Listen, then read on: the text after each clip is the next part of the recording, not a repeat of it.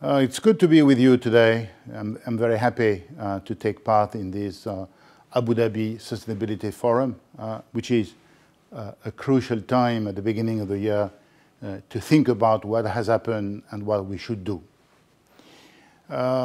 We are still suffering from the health situation. It's not over yet. In Europe, we face a new wave of contagion. I hope it will not be for too long. Vaccination helps a lot. It's a very strong barrier for the disease. And the economy has adapted. We know better what to do, how to organize the business we have. And there is a rebound in the economy, quite strong. And we are positive about the future. Growth is back, even if we need to be highly focused on what to do about the health situation. But today is about the key challenge we have for the planet, which is sustainability. It's a key agenda. It has been established years ago. All of us, we share it. It has been established and proven by scientists. We know that we need to act. We know that we need to deliver. It's no longer a time for thinking about what to do. It's a time for delivering. 2021 is a crucial year. This is the year after the Paris Agreement, during which commitments were taken to reach in 2050 net zero carbon emission. And at the top of the commitments, I would like to mention the commitment taken by the UAE. This is a crucial one. This is the first in the Middle East region. It has opened the way, be clear, established clear policies and goals. And this is very important. And quickly, it has been taken by many other countries, corporate sector, entities, financial institutions. So from this commitment taken by the UAE, we see a major development in the policy-making sphere for net zero in 2050. That's key. In BNP Paribas, we have taken the same commitment. As many other banks, we are not, of course, alone, but we have taken it. It is based on 10 years' experience we have on sustainability. This is not a new agenda for us, but the commitment has renewed the willingness we have. And today, we work a lot, not only on the commitment, of course, but on what to do, how to do it, how to deliver. So 2021 was a crucial year. Once I've said this, beyond the speech, beyond the commitment, we need to know, to see how to do it. And from a bank perspective, how do we do it? It's clear. We need to have policies for us. We need to understand what we want to do and what we don't want to do. We don't want to finance coal, for instance. We don't want to finance shale gas. And we want to promote initiatives which can save energy, which can reduce emissions, and which can address the challenges. How do we do it? It's client by client. The work of banks is to be delivered case by case. And this is the job we have.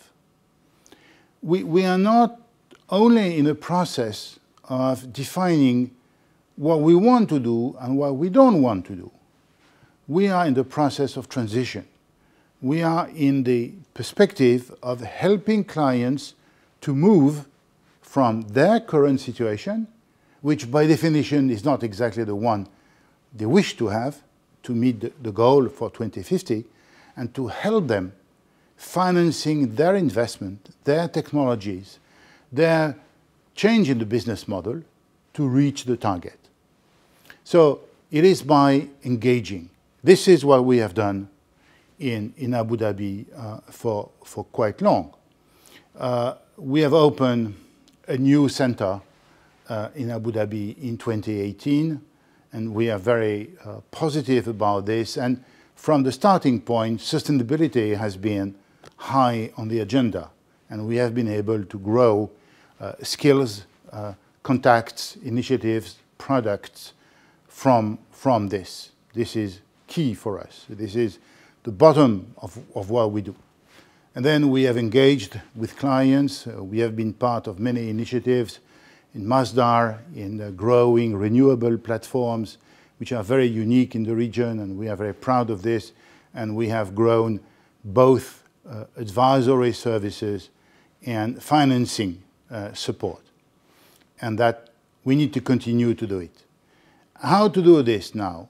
It's by engaging with the clients we have one by one, by working with them, helping them defining their transition journey, and helping them to test the impact to make sure that the goals are met one by one over time in order to reach as smoothly as possible what they want to deliver in 2050. So, in a nutshell, what does it mean? First, we do it in Abu Dhabi, and definitively Abu Dhabi has taken the lead, and we support this a lot, and we are very happy to do it. And we do it elsewhere in the world, so we can mix the experiences, the successes, the difficulties, to have a better understanding of what to do.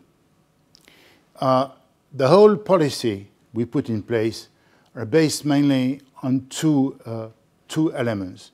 First, we need to be close to the client. We need to work with the client. The job is done by the client. We support it. That's key. And we pay a lot of attention to net zero, and within the net zero, the goal is the zero. The net is a question, but the goal is the zero, which is as low as possible, and client by client, if possible, zero. There are priorities. There are some sectors which are highly affected by the commitment taken. Of course, there is the energy sector, there is the industrial sector, the whole sector about mobility, cars, shipping, and hopefully, quickly, aviation may come.